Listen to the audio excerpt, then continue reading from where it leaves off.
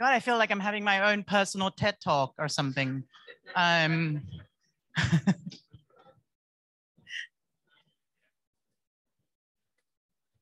So welcome back, and I hope you had a good lunch break. Just also a quick hello for colleagues that are joining online. I think we're sharing with you also a link for Menti in case you have questions for us. All right, cool. So in order to get us in the right frame of mind, in order for us to also have some kind of common vision of where we are at the moment with the different situation, different contexts, and different kind of, enabling or challenging environment that we're operating in. This session is gonna look at, three different things. We're going to be looking at the environment surrounding the situation that we're operating in. We have Catherine joining us from Norwegian Red Cross to talk about displacement and impact of climate change. We're also going to have colleagues from OCHA in New York joining us very, very bright and early for him, to talk also about the systems and what's coming up. And then we're going to have a question to you also on how you think CCCM can contribute to the different review and process going on related to the coordination structure and humanitarian response to internal displacement in general. And then lastly, as a third component of this session, we're also going to talk about you, like the people that are currently working in CCCM. And we're going to have some key highlights from the Global Learning Need Assessments that was launched by capacity development colleagues to see what are your priorities and what are important to you at this point. So without further ado, I'm going to ask Catherine to join me. And please give her a warm welcome.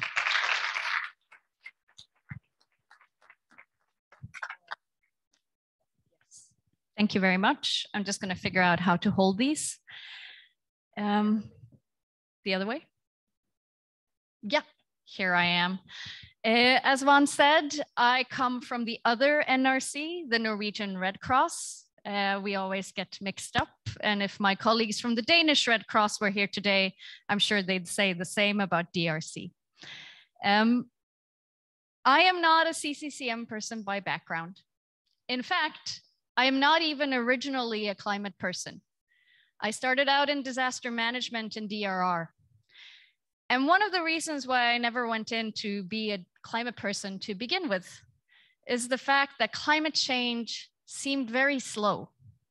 Back when I started out, it felt very far away. Those impacts were coming years down the line. And of course, we would avoid them.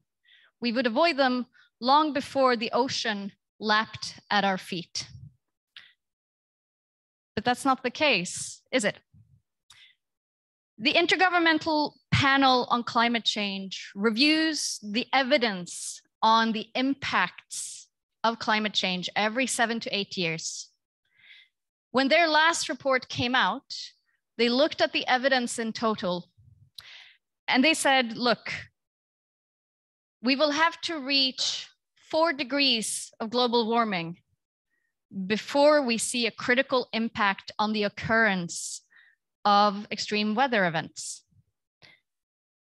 Now, our ecosystems, they said, they're a little bit more frail. We will see problems with them already at 2 degrees warming. But in the intervening years, we are seeing larger extreme weather events. We are seeing more frequent extreme weather events. And we are seeing extreme weather events taking place in areas where they weren't a problem before. And so when the IPCC, the panel, updated their assessment this year, that blinking warning light had moved. And they said already at 2 degrees of warming, critical ecosystems will fail and we will see massive impacts from the changes in extreme weather events. At the moment, we are at 1.2, and we are seeing the impacts already. I don't think any of us are unfamiliar with the way that extreme weather impacts destroys or damages people's houses and the infrastructure that communities rely on. What's happening with climate change is that the impacts are coming more often, and they are being exacerbated by the changes in the environment around us.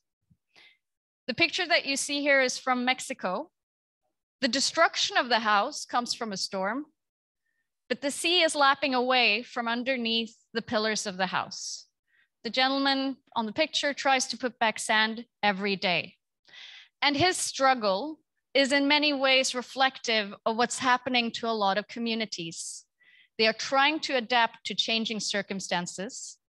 They are trying to make up for the damages and the economic losses, the intangible losses that climate change is inflicting upon them. And they are not managing. They are meeting what we call the limits to adaptation. And that's not just determined by what happens materially. Why is this not changing?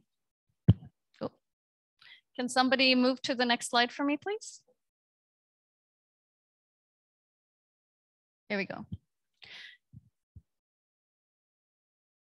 When we have an extreme weather event, a lot can be done to save lives. Some countries, like Bangladesh, has reduced the number of people dying from extreme weather events immeasurably through early warning, through the provision of clean drinking water, through provision of nutritional additions. However, what we are all now seeing trouble with is preventing the loss and damage that is strangling communities.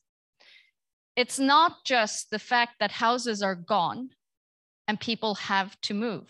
It is also the fact that their livelihoods are being taken away. For the people who rely on livestock, the grazing grounds are changing. Some places they are becoming drier and pastoralists have to range further. And in some places they are becoming wetter. People don't dare to invest because they know they will get a loss. We also see that climate change is changing the ecosystems that are central to how communities live. The range of what can be grown where is diminishing, and the quality of the produce that they are making is worse. At the same time, you have the impacts of saltifying groundwater and the health impacts that inflict. And these impacts are not just limited to on land, they are affecting the fisheries as well. And what we see is a steady narrowing of how a community can make a living. Economic losses, nutritional impacts, health impacts. And the question they then ask themselves is, what do we do? On top of this comes certain changes to the environment that maybe wasn't on the radar for many of us. The human body is actually quite frail when it meets high temperatures. And so we see not only loss of life and health during heat waves, but we see loss in income. We see loss in schooling days. We see more and more factors long before it's physically impossible to live somewhere, making it socioeconomically possible to stay. And people realize it. They can see the end. They can see that in 10, 15 years, their home, their community might not be there anymore. The question is, what happens? For those of us who are looking at climate and displacement, we have to start reckoning with the fact that the answer to that question, what do we do, is manyfold. And the displacement that is already happening today, and which is likely to increase in the future, it might look different than what we're used to seeing. In the case of Bulhar, which is in Somalia, what they see is increased seasonal migration. Not the seasonal migration that follows the herds, not of pastoralists, but simply of people who are trying to escape the heat in the city. That's where you get your loss of livelihood, you get your loss of schooling days. But it's also worth asking, where are they moving to? And who is already there? Once people start moving individually, independently, but en masse, that will have an effect of the place where they go to as well. What we're also seeing with more frequent storms, with more frequent flooding, with it happening in areas where it didn't happen before, is that that initial evacuation when the event takes place can often turn into protracted, localized displacement. People living in temporary shelters within their own communities, many of them experiencing this multiple times in their lifetime. This exacerbates the socioeconomic differences that were already there, making vulnerable populations even more vulnerable. The climate is also affecting the people who are displaced already for other reasons. The picture you see up here, which maybe a few of you recognize, is from Yemen. It is the destruction of IDP camps after the recent floodings. This isn't the only place that that is happening.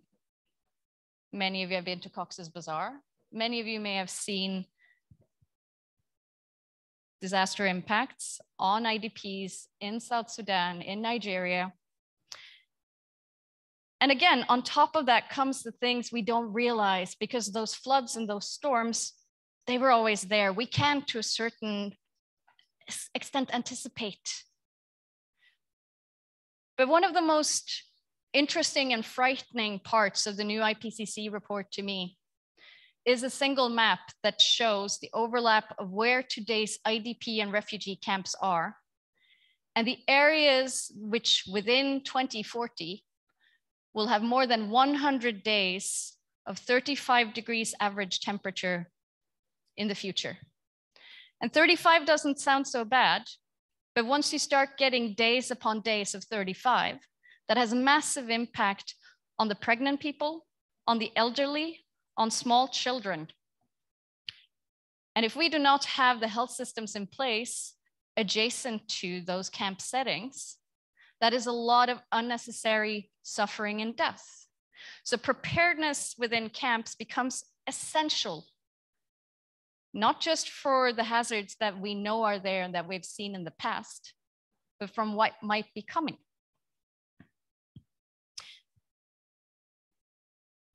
Most people who are displaced due to climate-related events today or climate-related changes in their environment don't cross borders.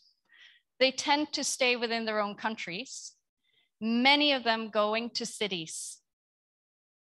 This trend is expected to increase, and what we will have then is growth in slums, in cities, some of which will bear a lot of similarities to a camp setting, in that they may not be covered by local governance structures existing. They may not be covered by disaster risk management structures. Housing will be poor. Shelter and wash will be poor. And there may not be the necessary capacity for first response there. And those people will often have tried to stay where they are as long as they can. They bring with them vulnerabilities, not just due to having been displaced, but also the economic disadvantages they may have accumulated. In the meantime, some may try to return. The gentleman that you see in this picture was originally displaced from his home due to a cyclone approximately a decade ago. He's from the borderlands close to India in Bangladesh, and he crossed over to India to earn money and to be able to come home and rebuild. He did, and he got to stay 1 year before a cyclone hit his town. This isn't a guy who gives up. He borrowed money to refurbish his house, and a year later it was hit again. So this may be cursing in church, talking to CCCM people, but what we also have to look at is who doesn't leave, who stays because they have no choice. And so looking ahead, we have to ask ourselves, how do we work together, governments, humanitarians, and development partners, to ensure that all people displaced by climate-related factors are protected against harm and have access to basic services? None of us are going to be able to do it alone. So we have to figure out those partnerships fast. Thank you.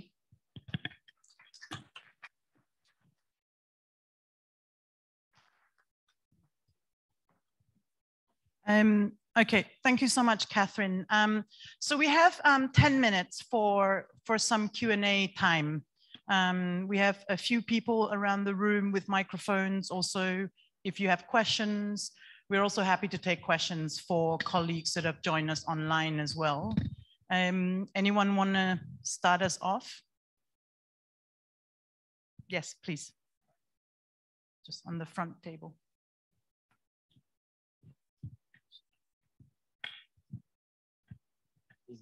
No. Thank you very much. Thank you for the wonderful presentation. I think it has touched a lot and it has reminded us of a lot of things too, which necessitate me to ask questions. The last comment, you mentioned the responsibility of the government and humanitarian partners to have like a concern on the victims of climatic condition. But my question is, there are certain communities, even from where I'm coming, things like this has been happening all the time, year in, year out. And the government and other partners has been the concern is there.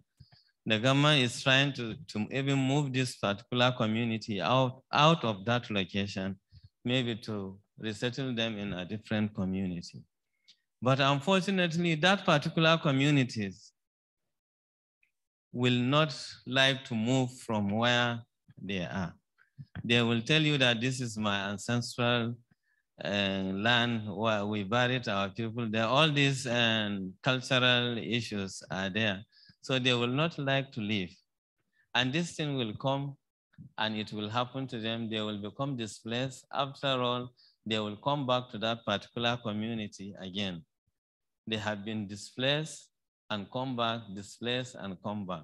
So why do we, why the concern over this kind of community? Because you have already done your own role in trying to even protect them totally from what is happening, but they refuse. And it is happening. Even this year, I believe raining season has started in my place. Definitely it will happen. I'm saying this because I'm from the Emergency Management Agency. We have been seeing a lot of kind of situation like this. Thank you very much. Why the concern for this community? This is a major question. I can take more. Should we take a few questions? I see.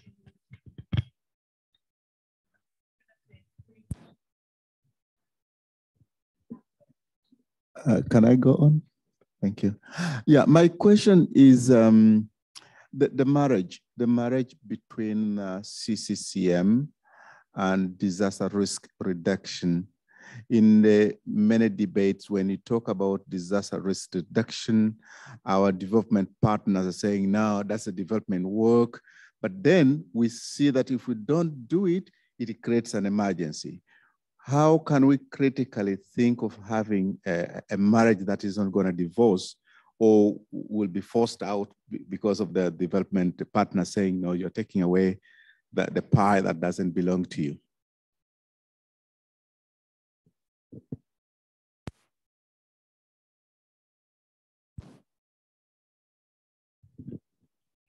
Ok, merci beaucoup.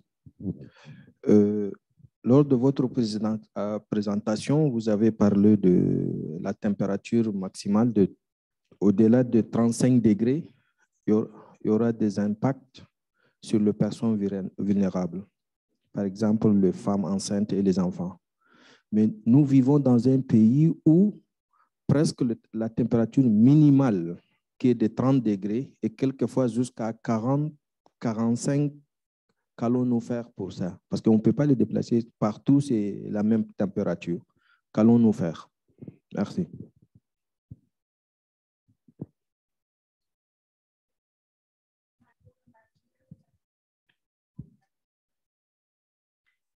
Yes, and thank you, sir. I don't know French, so maybe somebody can write down a translation for me while I answer the other question. I'm so sorry. I come from Norway. They only taught me German in school. It's not very useful in this business. So I'm going to start with the gentleman's question about planned retreat. And then I will actually ask somebody else to answer the question about how can we get a good marriage between departments of disaster management and humanitarians. Mr. Ahmad, may I prevail upon you later? Yes, I saw your hand there. I'm glad you brought up the question of planned retreat, which is when whole communities are facilitated or government tries to facilitate them moving away from areas at risk. This is already happening in a lot of places. It's being discussed in even more. And the places where it is happening tend to be the areas that are most at risk of the sea. The learning so far is, of course, that communities, they have an attachment to their place.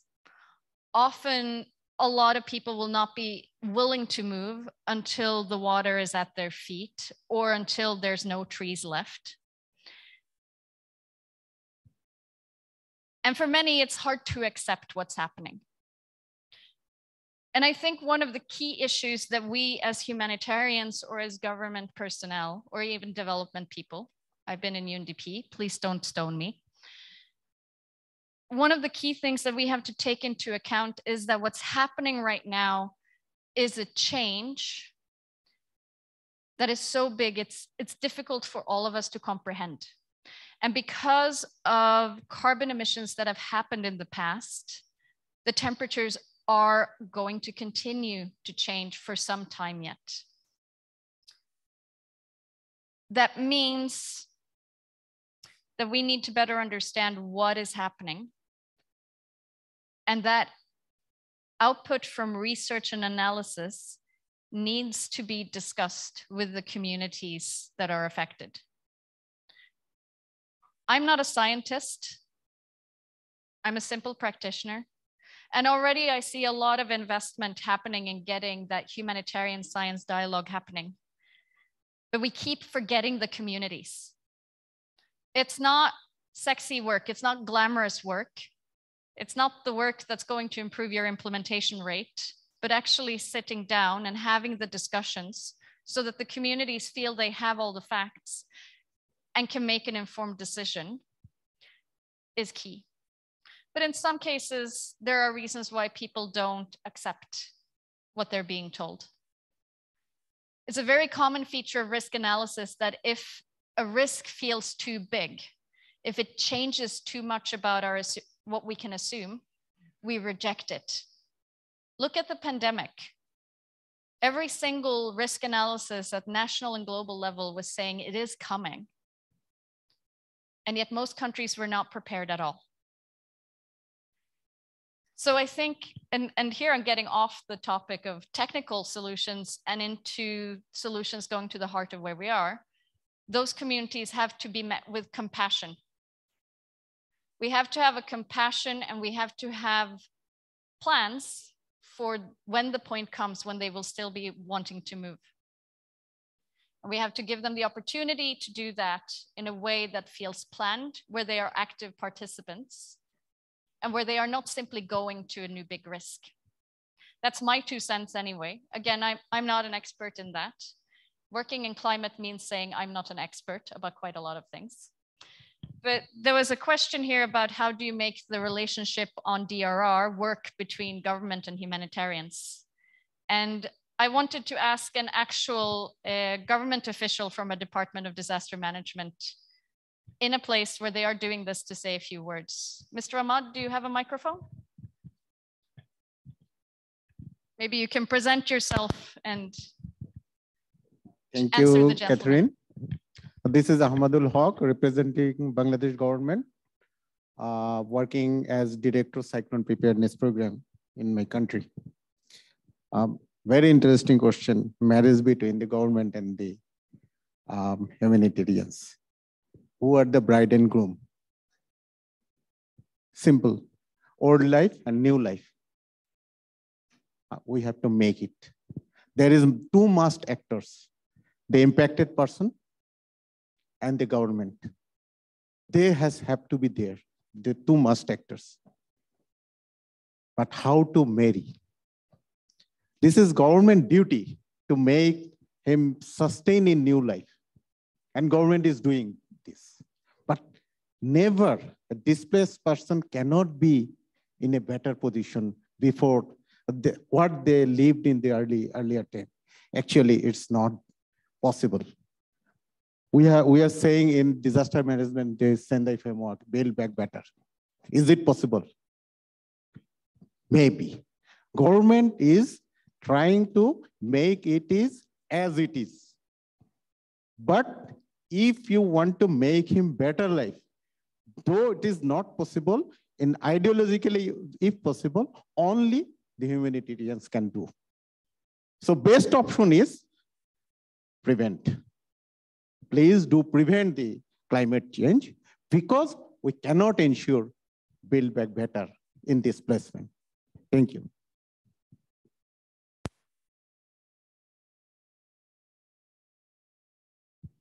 Yeah, I keep turning this off. I probably shouldn't. Thank you, Mr. Ahmad. And just to give a little bit of context, the root cause of the climate crisis and the attendant increase in extreme weather events is primarily due to carbon emissions. I don't know what your humanitarian organization is like, but in the Norcross, there was a big resistance to actually acknowledging that we have something to say about that. We're humanitarian, we react. In this case, however, the humanitarian impacts have become so great, we cannot overlook them. More and more organizations, including some of the ones in the room, have signed on to the Climate and Environment Charter for Humanitarian Organizations. That actually commits us to using our humanitarian voice and access to raise our voices and to say, stop with the emissions. Secondly, when it comes to people who are displaced due to climate, there are a number of ways of responding to that. One of them is to adjust the national DRR and disaster management system. And again, I'm pointing towards the table next to Mr. Ahmad. We have Anthony, who is Disaster Displacement Cluster Coordinator in Bangladesh. Anybody who would like to hear more about how they have adjusted to increasing impacts there can talk to him. I'm sorry, Anthony, I'm selling you out now. Or during the session. And then in terms of how we work together practically in Bangladesh, the humanitarians and the government on DRR in camps, there is a session looking into that tomorrow, which is called Disaster Risk Management in Camps. I encourage some of you, well, I encourage as many of you as possible, but then I end up with 130, to please join us. We're going to look at how do we actually make it work between national stakeholders and camp stakeholders in managing disaster risk in a camp setting. Then I come to the last question, and I'm going to assume that I'm not the only one in the room who doesn't speak French. So the question from the gentleman down here was, in many countries, temperatures are already between 30, 35, even 45 degrees. You said an increase in temperatures will be harmful to pregnant women and vulnerable groups. But if the temperatures are everywhere above 35 degrees and rising, what can we do? Last week was the first World Heat Day, and one of my colleagues from IFRC said something that really stuck with me. The problem of heat, she said, is a problem of perception. In countries that are already warm, people think, oh, we know how to deal with this. It's not a problem. And in the countries that are traditionally cold, they say, it's too cold. It won't affect us. The heat waves become dangerous when they last over several days, particularly when the temperature is above 30 degrees at night. The real big problem happens when the body has no way of cooling down. So what do we do about heat waves? First of all, heat preparedness has, according to the IPCC, been shown to work when it makes sure that people get the information they need to actually understand the risk. And again, it has to be presented in a way where the community or the household actually understands it. But secondly, you also need to target those vulnerable groups in particular and have facilities ready for them to actually get shade and maybe even to retreat and cool down for a couple of hours. One type of intervention that is becoming increasingly normal in, for example, Asia, but which we have also started importing to Europe, are temporary cooling spaces where people can come to sleep. We don't want everybody to have air conditioning in their rooms, because actually that's going to increase the emissions. But we can look at solutions that serve the collective, and we can single out the most vulnerable groups for support. I hope that answers the question a little bit. I think we have time for just maybe 3 more. Sorry, we had the pending questions from the last round. So there was a gentleman just behind. Do you still want your questions? It's okay. And then there was another one that was right at the corner there. Yes, and I have. And then, and I think we're gonna have to move on to the next session. Yes, okay, fine. Last 2 questions. And then I'm sorry, if you're interested, Catherine is available for the rest of the next few days, but also her session is tomorrow morning as well. So we're gonna have 2 more questions, and then we're gonna. And I'll try to keep my answer brief. I'm sorry, I'm a nerd. I enjoy speaking about the subject.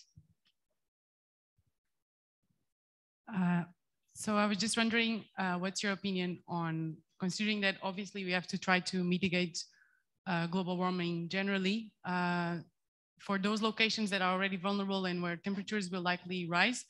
Should we aim more for relocation or for building more resiliently? Thank you. I can answer that one while the microphone goes to the next person. I think the best person to have an opinion about what to do for those communities is not me. It's that community. But on a very basic level, what we do know is the Paris Agreement is about stopping emissions and adapting more.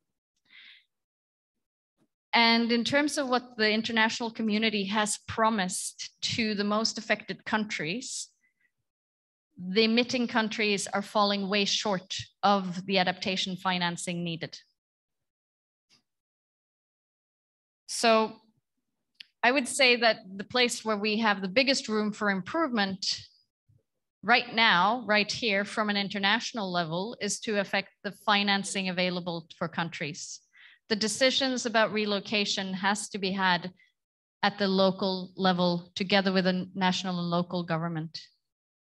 There isn't one solution. Was there one more question? Thank you. Thank you for your presentation. Okay. Okay. What interested for me was the last part that the man tried to borrow money to reconstruct or rehabilitate their house, and again the flood hits and destroyed their house. My question is not for you, maybe for the senior cluster people here. Is it not the time that we have to be, as a CCM, to be involved in preparedness and mitigation plan and having a manual and guideline how to enhance the technical capacity for the community to be prepared and mitigate the risk in such cases, especially in natural disaster? Thank you.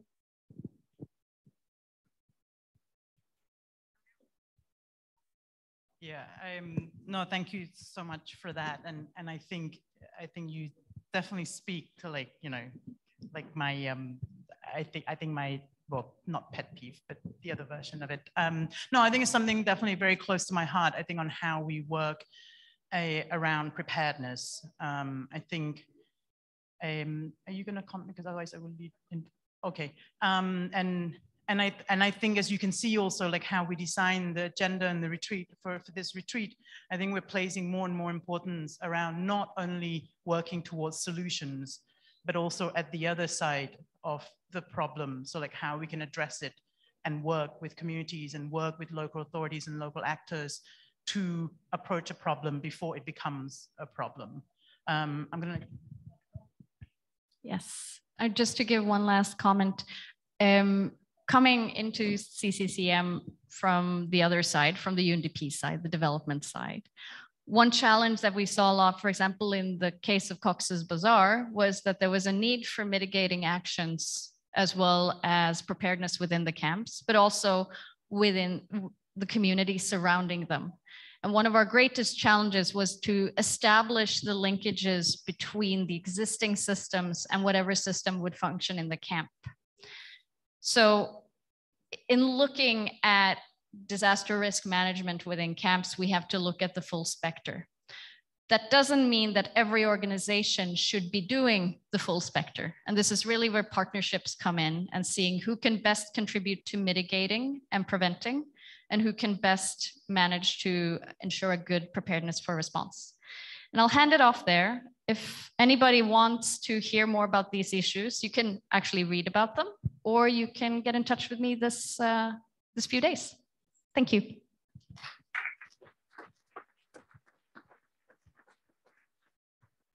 Thank you so much, Catherine. And I think she's definitely given us a lot of food for thought. And I think based on her comments around participation of people and communities that are at risk, I think we can say she's definitely an honorary member of our CCCM communities.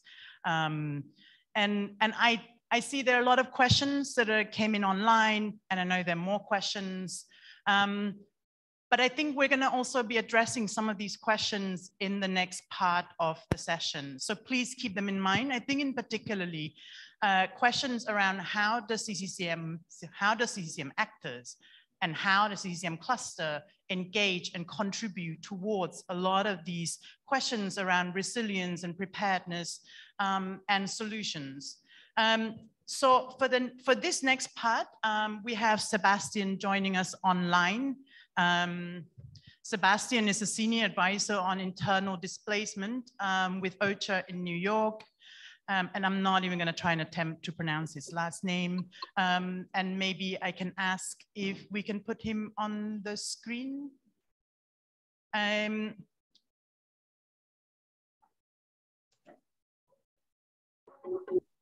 So as some of you may know or are aware of, oh, okay, there you go. There is an upcoming independent review of humanitarian response to internal displacement, and I'm gonna let, oh, or not. Can we test your microphone, Sebastian, your sound? Hi, good morning, everyone. Can you hear me? Can you try that again? Sorry. Good morning, everyone. Can you hear me? Yes. I will let you take this away, Sebastian.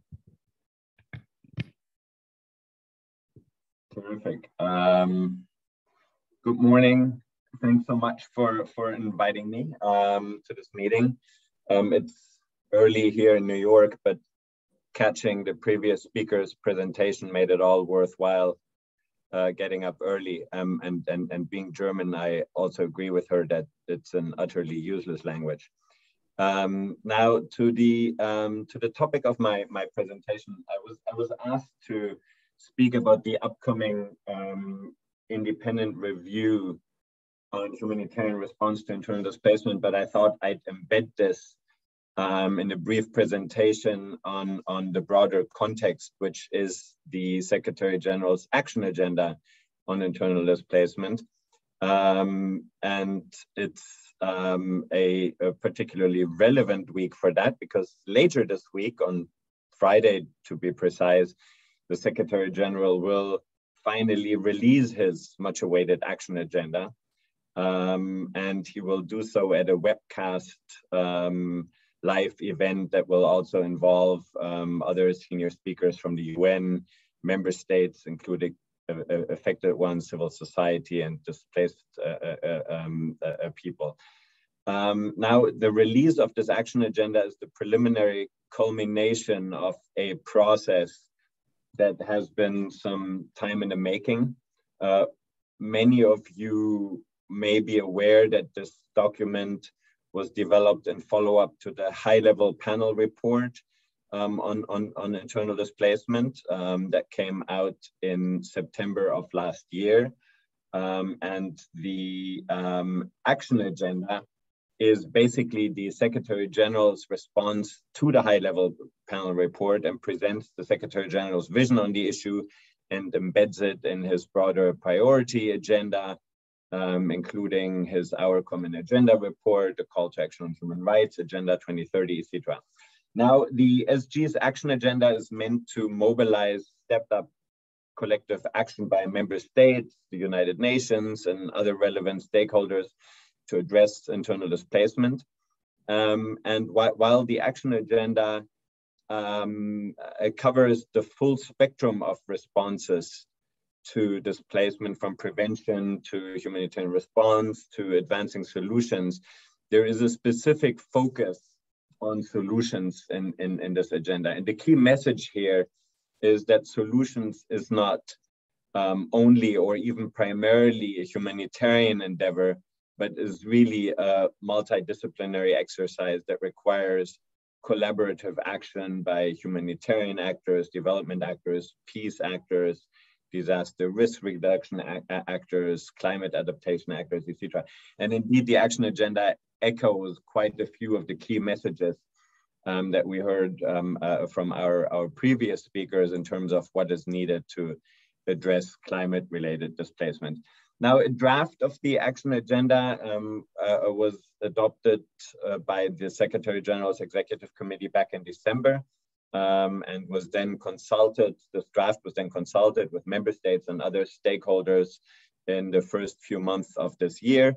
And based on these consultations, the document was finalized and is now, as I said, being launched this coming Friday.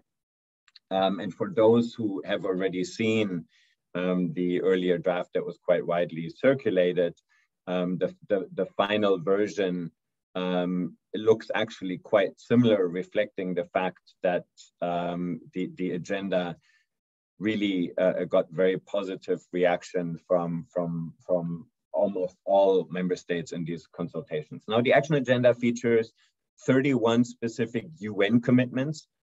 These commitments are basically follow-up actions by UN entities. And the most consequential of these commitments are arguably on the issue of solutions. And let me just highlight a few of them. There's first the establishment of a time-bound special advisor on solutions to internal displacement, who's meant to be in place for 2 years. Many of you may have heard that Robert Piper was recently appointed to this post and actually assumed his new role last week. Robert, in his new role, will have no operational functions, but will really assume the role of the UN's prime advocate on solutions with 3 core responsibilities.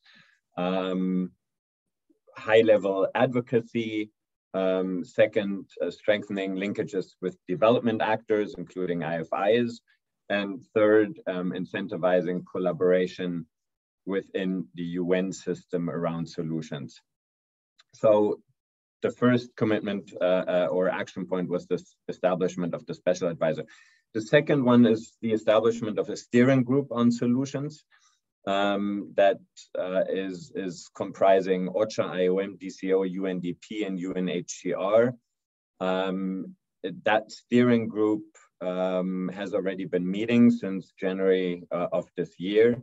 It will operate both at global level and at country level to drive up stepped up action and one UN approaches to solutions, really with at country level with an eye to supporting resident coordinator-led approaches to solutions. Third key commitment I want to highlight here is the designation of resident coordinators to serve as the UN's lead on solutions at country level. I could say a lot more about this, but leave that to Q&A if anyone is interested. Fourth, we will open a dedicated solutions window in the joint UN SDG fund to ensure that there will be availability of catalytic funding for multi-agency approaches to solutions at country level. And finally, there is a time-bound task force of relevant data actors that's already up and running that's meant to prepare proposals for more effective use of data for solutions. Now, these are just 5 of 31 commitments. There are many more in there, but I thought I'd just highlight them quickly because they are the ones that have garnered a fair amount of traction here.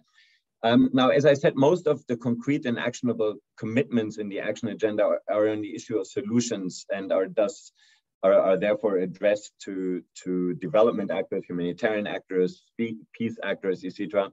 But a few of the action agenda commitments are specifically addressed at humanitarian actors.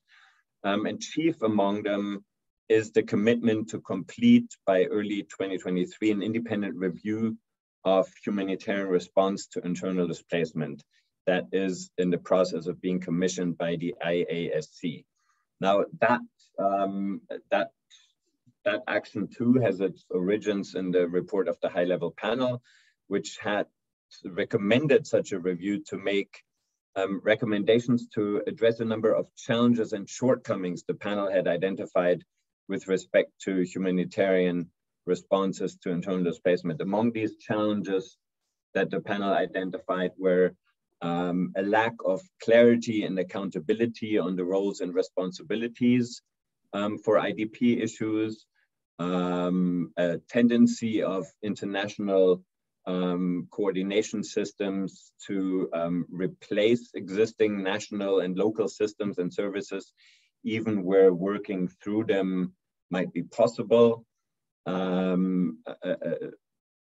Deficiencies in the accountability to affected populations and shortfalls in funding. Now, in light of the assessment of the high-level panel and the recommendation to carry out a review, the IASC last year decided to follow that recommendation and it embarked on commissioning such a review. And the IASC has since developed a set of TORs for this review, which focus on 3 areas above all others. First, coordination and programming. So in particular here on the question of how IASC coordination structures and programming processes can better meet IDP's needs and empower and support responders at the front line of delivery. Second one, second key focus area is leadership and accountability. And in particular here, the question of how leadership responsibilities and accountabilities within the humanitarian system can be strengthened to ensure timely response to the need of IDPs. And third, the issue of resilience and of laying the groundwork to solutions. And here, the review would look in particular at how the IASC system might ensure better collaboration with other relevant actors, including development and climate adaptation actors, etc., with an eye to, and governments, of course, with an eye to laying the groundwork for solutions. And in this context, the review would also look at the question of how humanitarian actors in pursuing solutions in partnership with others can mitigate any risks and challenges that might arise in this context with respect to safeguarding humanitarian principles and ensuring the centrality of protection. Now, just to be clear, in looking at solutions, this review will really primarily look at what humanitarian actors can achieve in their own right, rather than looking also what development actors and climate adaptation actors, etc., should be doing, not because that wouldn't be important, but because the IAC really wants to focus here on humanitarian actors rather than turning this into the mother of all Nexus reviews. Now, to repeat, the three main lines of inquiry of this review will be coordination, leadership, and solutions. And in exploring these three lines of inquiry, the review will also look at a number of enabling factors in terms of how they affect the effectiveness and efficiency of the humanitarian response, in particular funding, data, and access. Finally, just to conclude, just on next steps, there will be a competitive process for selecting the review team. NRC has kindly agreed to manage the tender. That tender will hopefully be put up in the next couple of weeks. That tender also specifies some key selection criteria for the review team. It would be a 6-7 member sized team that would be headed by an experienced and senior humanitarian practitioner or analyst.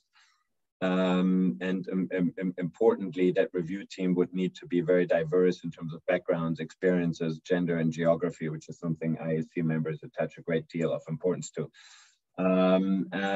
While the review team is being selected, we'll also set up a reference group that is meant to support and advise the review team along the way and serve as a sounding board. And that reference group will be including hopefully a number of humanitarian coordinators, representatives of cluster lead agencies, ICRC, IFRCs, NGOs, development actors, and donors. I think I will leave it there, maybe just to say that the review team is, of course, expected to carry out a wide range of key informant interviews at multiple levels, not only at global and country headquarters, but really also at the point of delivery, and is meant to engage actively with IDPs and their host communities in particular. I think I'll leave it at that. I probably already went over time, but I'm happy to answer any questions you might have. Thanks so much. Yeah. Thank you so much, Sebastian, for that. And I think it's often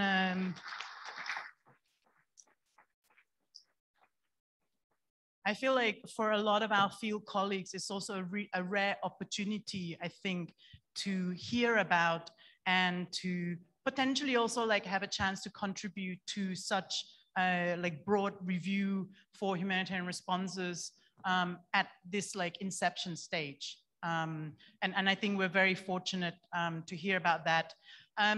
So I'm gonna open up the floor for 10 minutes for some clarification questions, because after this, we're going to have a look at how CCCM is going to contribute to this process and what you would like us, thank you, Der, for joining for that part, as you're also, I mean, through your agencies, but also us as your chance to also do advocacy around where CCCM fits within this whole review, what we would like to see, so that we can also join forces in, you know, ensuring that those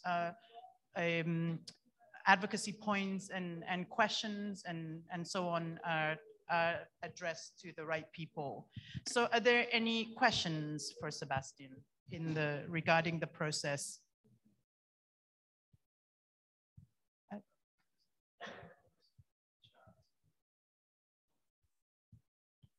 Just a couple of folk online are saying they've put in some of the messages into the Menti. I know a number of them were for Catherine, but I think some of them are also for Sebastian. So we'll search through and see if we can find those and pass them to you shortly. Perfect. Anyone on here in this room?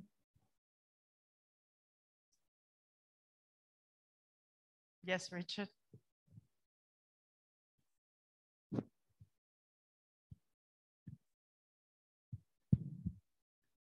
Yeah, thank you, Sebastian, for a very good presentation.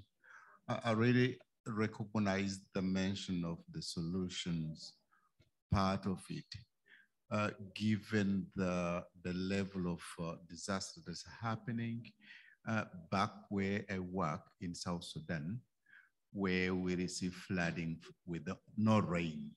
And for the first time, the Central Relief Emergency Fund was able to fund CCCM because we put in a proposal talking about solutions, displacement solutions, that disaster should not be able to displace people if CCCM can secure the site or secure the villages by building dams or building dikes, so that should there be displacement, should there be heavy rains or flooding, people are not displaced.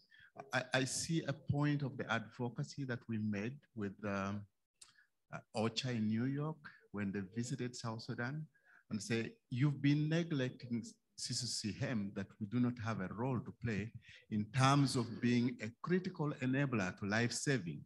They would only look at health, they look at wash, they look at shelter as life-saving sectors. But for the first time, I think through you and your colleagues in New York, when they visited South Sudan, this year we received some good funding to ensure that we secure the villages, secure the communities, and they are not affected by flooding. So this is not really a question, but just to recognize the advocacy effort we made in the country, but also OCHA in New York to take this on board.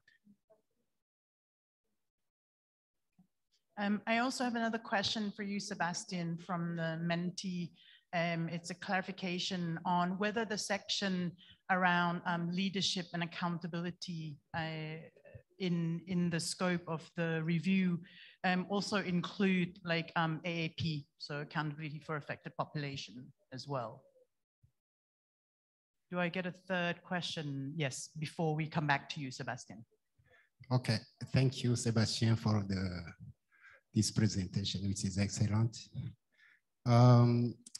When you were presenting, you talked about the component that you were going to focus on is a coordination, programming, and accountability and the resilience, if I don't miss something.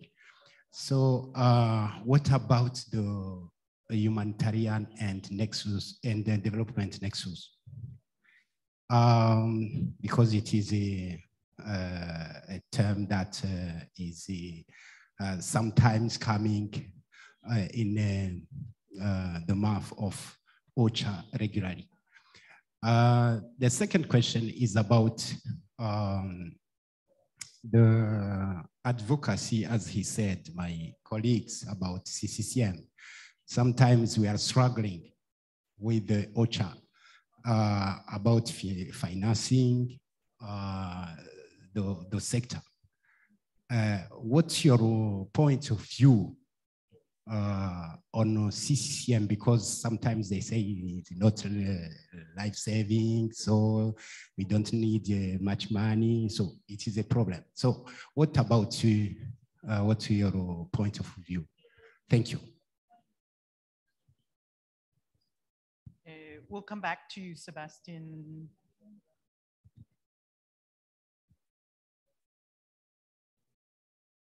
You want me, are there further questions, or you want me to respond now? Yeah, please go ahead, Sebastian. Great.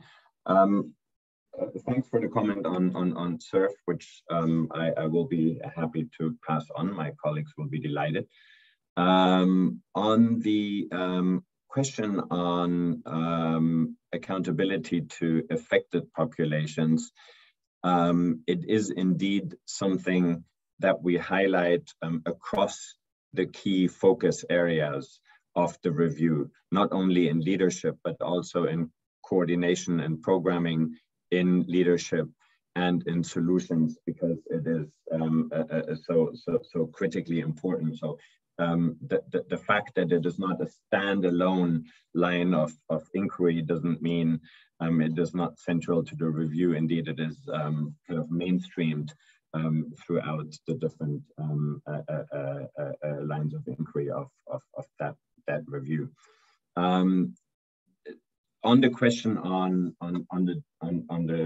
the nexus on peace, development, and humanitarian nexus in the review, this is was probably the kind of the most difficult one to square the circle in negotiating these TORs in the IAC. and beyond, because a lot of colleagues felt that that humanitarian development collaboration in particular, in pursuit of solutions, was the most important and most needed area for review. And so many colleagues felt this should be at the center of this review. Others argued that the nexus and the broader development, humanitarian peace, government collaboration around solutions was already the central focus of the high-level panel report. It is the central focus of the broader action agenda. The action agenda is setting up a form of new architecture for it, with the special advisor on solutions, with the steering group, with a number of key action points. And so there was a feeling that the IAC shouldn't repeat what has already been undertaken in the context of the high-level panel report and the run-up to the action agenda, and instead really focus, as the high-level panel had asked for, on what humanitarians can do in their own right. And there were also a number of IAC members who I think rightfully argued that, well, the IAC is really there to look at humanitarian coordination, at humanitarian issues, and therefore it would be ill-placed to mandate or oversee a broader nexus review that is also meant to look at the actions of development actors, of risk reduction actors, of climate adaptation actors, etc. So the IAC review is now meant to look in particular at what humanitarians can do to lay the groundwork on solutions, including in collaboration with others. Now, it's hard to determine a priori really where to draw the line at what it will look at and what it will not look at in terms of collaboration between humanitarian and development actors. But overall, it is meant to stay in the humanitarian lane. But again, it's hard to define very clearly when you talk about solutions. What is just humanitarian and what would be the broader nexus area? So it's something for the review team ultimately to figure out in more detail. But it was a very live debate for quite some time. Yeah, no, absolutely. I'll leave it at that. Yeah, no, thank you so much, Sebastian. And I think thank you so much for also getting up early to share this briefing with us. There were a number of questions, I think, during Catherine's presentation as well on CCCM's roles and contributions towards not only preparedness, but also solutions. And I feel like this is some of the questions that we would like to put to you. We have taken, sorry, can I have the slide back on the, sorry, so what we've done actually is taken the TOR of the review, the scope of work, and we're asking you those questions. So next slide, please. And this is what you're gonna find on your table. What we would like to hear from you is how do you think we can contribute to the improving of the humanitarian response, and whether it, you know, and this also includes like how we as a sector also contributes towards discussions around solutions, as well as preparedness, as well as like how we can also, how can the system also support communities to make plan for what is definitely coming. So there were three, well, sorry, I think I made the, I uncoupled two of them. So, and also it's an opportunity for you to ask myself and as well as our cluster lead agencies to advocate on your behalf during the process of this review. So what you have on your table, it's a flip chart paper. So we're gonna do some group work. I think online colleagues, we also have, okay, right. So online colleagues, I think our facilitator is also asking you if you want to go into groups, but we'll also have the same questions available to you as well. What we've done is taken the questions from the TORs in the scope of work. There are 3 sets of questions. And what we would like to spend the next 15 minutes at your desk is to tell us what you would like to see in terms of the system going forward. And if it's different, what you would like us to advocate for on behalf as a global CCCM cluster. Of course, you will also have the opportunity to ask those advocacy points through your own agencies as well.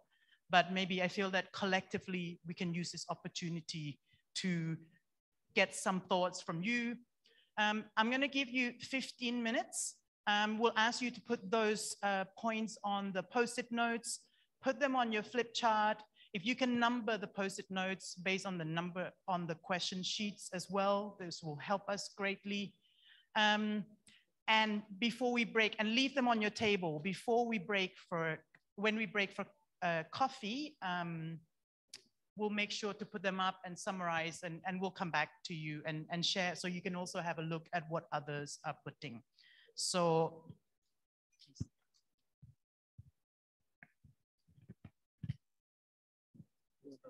we only have one question. Your list of tasks and asks for us, or where you would like to see CCCM contribute towards discussions around how we can respond in a more coordinated, more effective manners, and how we can also contribute to longer term solutions for at-risk as well as displaced communities, and also how we can work with communities to prepare for what, as Catherine say, whether we believe it or not, is definitely coming. So I just want to take this last 5 minutes to talk a little bit about the people we currently have working in CCCM. As Maddie said this morning, we had around 250 people responded to our global learning need assessment. More than half of you, or more than half of the people that responded work in direct contact, directly with displaced and host communities. And 37% of the people that responded also said that they've never been in a formal CCCM training or capacity building events. At the same time, we had also, so 26% of respondents also said that they're trainers. We also asked them to rank how they rate their knowledge of CCCM. And around half rated their knowledge as 6 or below. And the chart shows also based on their types of organizations in our surveys as to how they each rank their knowledge of CCCM. And I think what I found really interesting was that what they expect in terms of support from our global team is the majority. I think there are 2 parts to the majority. One is looking at how we can help them link the training and capacity building strategy to their national strategy for CCCM.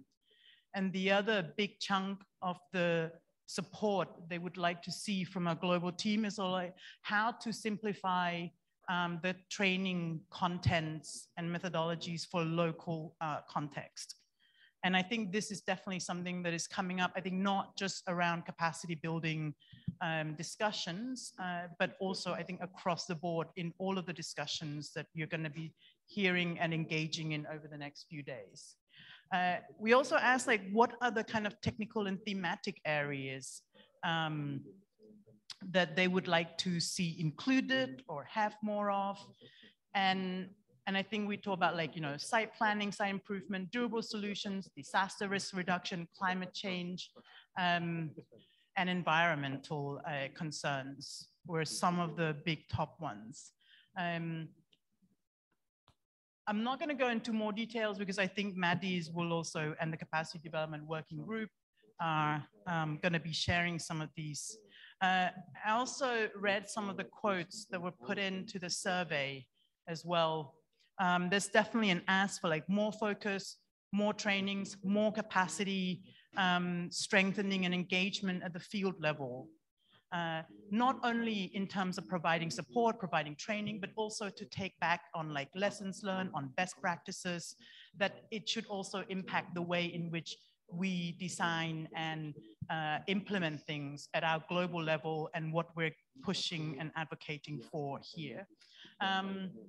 There was definitely, like, a lot of appreciation for the effort, I think, carried out by the working group in doing the survey. And I think I haven't looked at the interviews, and I think there was definitely a lot of comments on, it's such a great effort that, you know, that you're asking us about these things.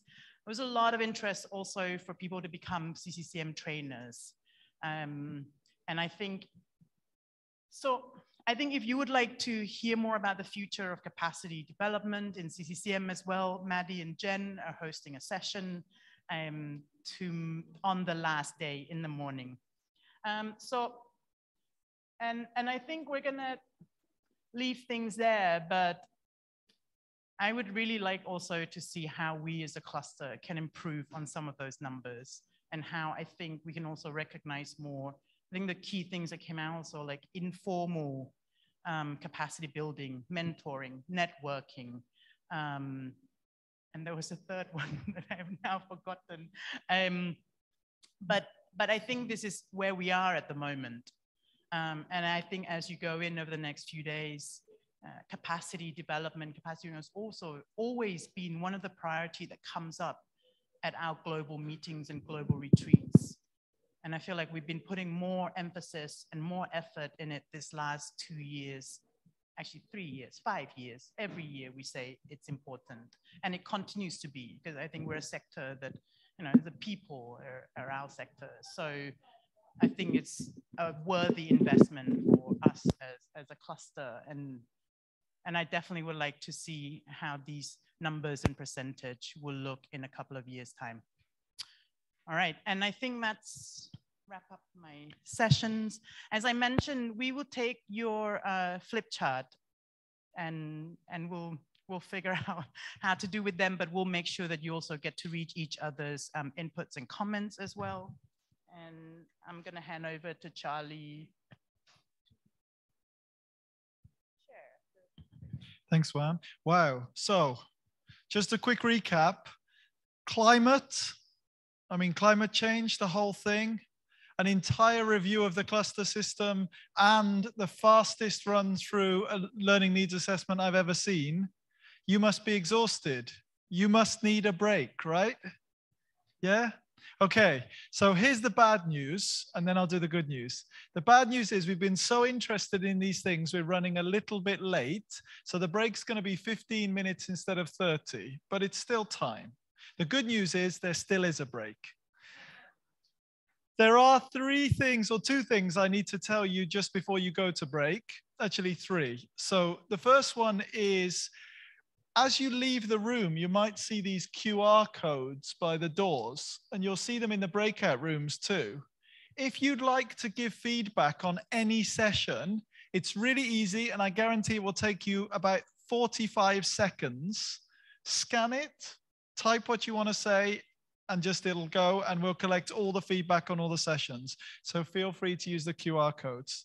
The second thing is that for our breakout groups, we have some volunteers who are multilingual, so they can help if you'd like support in the group. So Amina, where is Amina? Can you stand up or wave or something? This is Amina. Amina speaks French as well as English. And if you would like to, if there are Francophone people in the room who would like to catch Amina in the break and maybe decide which session you would like to go to, then perhaps you could go together. Patricia, ¿dónde está? Okay, Patricia speaks Spanish as well as English. So if you're a Spanish speaker, and I can do this bit, si hablas español y si quieres encontrar con Patricia, después de esta sesión, puedes organizar para ir a cualquiera de unas sesiones después. Okay? I can't do the French bit, I'm sorry, pardon. Okay, last thing to tell you. These are the sessions. The wording in capital letters is where they are. Okay, so remember, this is ballroom 1 and 2. So if you want to learn how to be an incredible communicator in a very hands-on and very cool session, come back here in 15 minutes.